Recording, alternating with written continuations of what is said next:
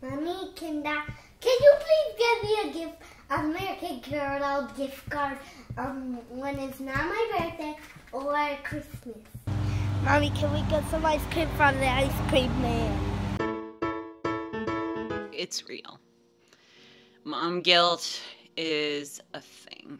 I'm not even kidding you, but it is very much a real thing while you're on the debt-free process. Melina came to me the other day and she looked up at me with her sweet face and those big blue eyes. And she said, "Mommy, when are we going to go to Disneyland?" All my friends are going to Disneyland and I've never been, and I feel silly because everybody I know has been to Disneyland and I haven't ever been there. What do you tell a 6-year-old? Do you say you can't afford it? Do you say it's not in the budget? Do you say,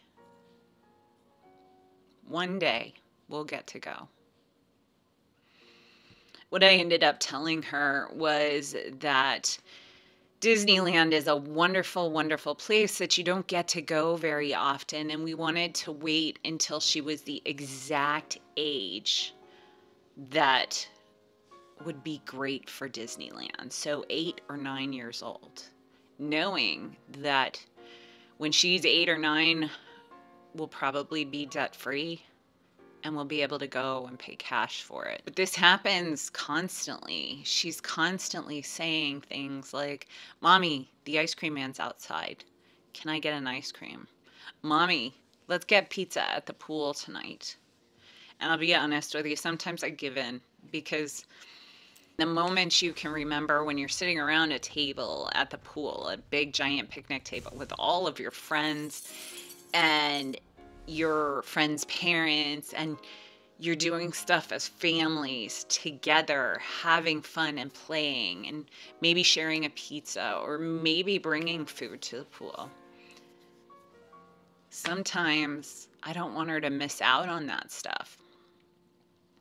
Most of the time, I opt for the fiscally responsible route, but I don't always. This summer, you'll see a few more frivolous expenses.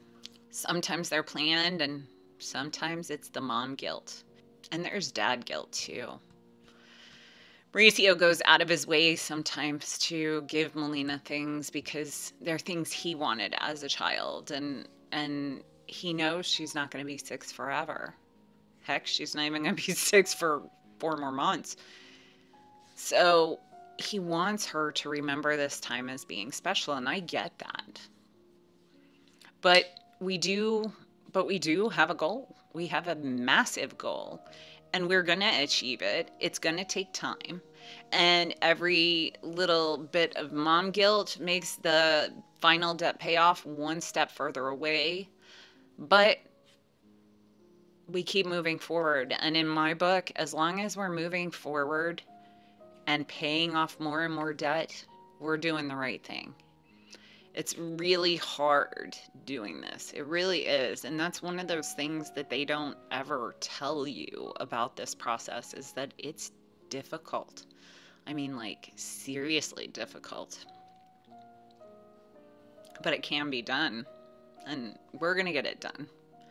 And then I imagine a day when Melina will say, "Mommy, when are we going to go to the beach again?" Because when we lived in Mexico, we went to the beach a lot.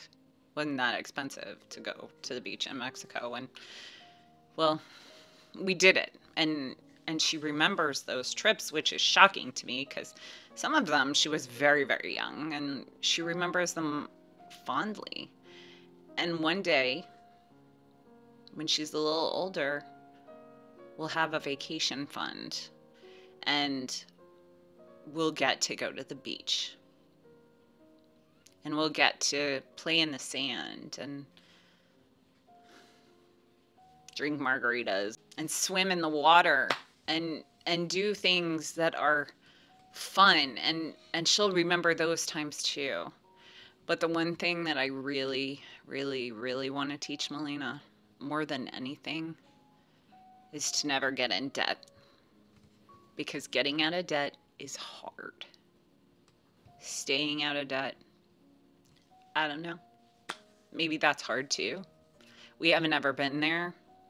I imagine that it will not be hard to stay out of debt because we never want to go back. I won't let the mom guilt get to me.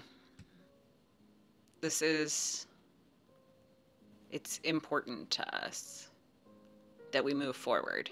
So, but sometimes when it tugs at your heart, sometimes you just want to give in. It's true. I'll see you in the next one. See ya. We're out.